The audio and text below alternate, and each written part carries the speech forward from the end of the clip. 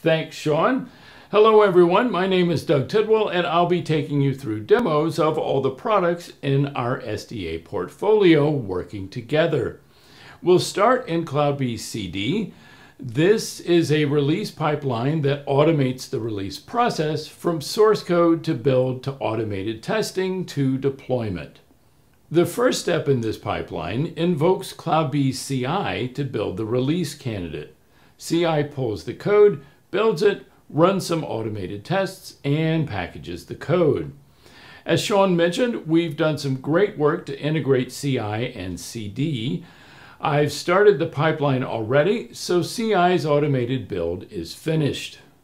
We can look at enhanced results from CI, including the console log, details of the latest code commit, test results, and the artifact created by the build pipeline. And it's one click to go to CI if I want even more info. Sean mentioned the ability to manage everything as code.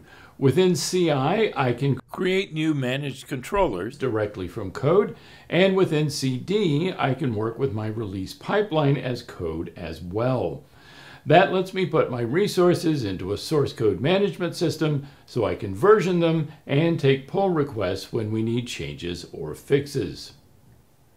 Back to the release pipeline, I'm stopped in the QA stage, waiting for manual approval before the pipeline continues.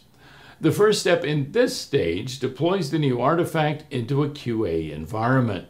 The way I've got things set up, anything that goes wrong here won't impact anything else, and it doesn't change the original application currently running in production.